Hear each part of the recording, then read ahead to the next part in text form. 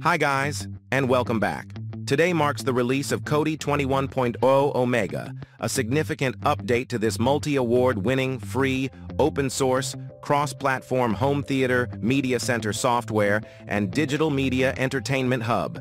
The Kodi 21.0 Omega release, which arrives more than a year after Kodi 20 Nexus, brings with it support for NFS-v4, FFmpeg 6.0, reading and writing M3U8 playlists, AVIF image support, improved audio engine on Linux, and pass-through formats like DTS HD and True HD on Linux. Kodi 21.0 also includes support for libdisplay info for Linux, which aids in deciphering IDID data and determining display capabilities. Additionally, when launching Kodi on Linux, users may now choose the audio backend using a command line option, revealing which enabled audio backends Kodi was built with. So guys, let's jump to the download and installation tutorial.